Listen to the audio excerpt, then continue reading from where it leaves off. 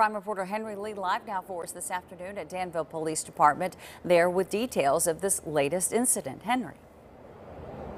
Yeah, it seems like we can't go a week without another Rolex robbery like these other incidents recently. This happened in broad daylight, and the bad guys were armed with guns.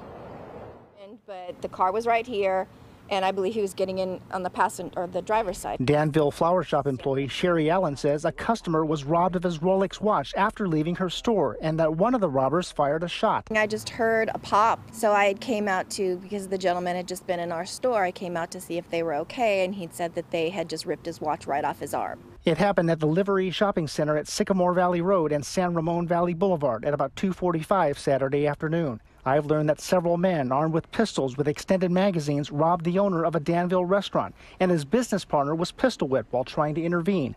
One of the robbers fired a shot, but no one was hit. The daughter of one of the victims told me she believes nothing is being done to protect the people of Danville.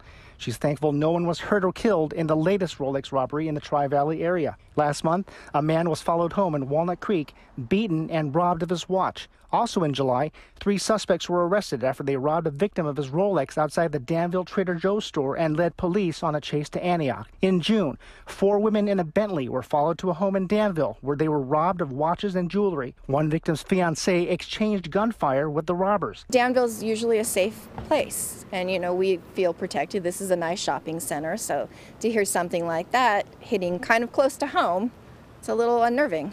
These robberies have raised questions as to whether Rolex owners should wear them in public. Shoppers at the livery we spoke to had mixed reaction. I think they should be able to wear what they want, and with the idea that if I have it, I wear it. Otherwise, it doesn't do me any good in the jewelry box.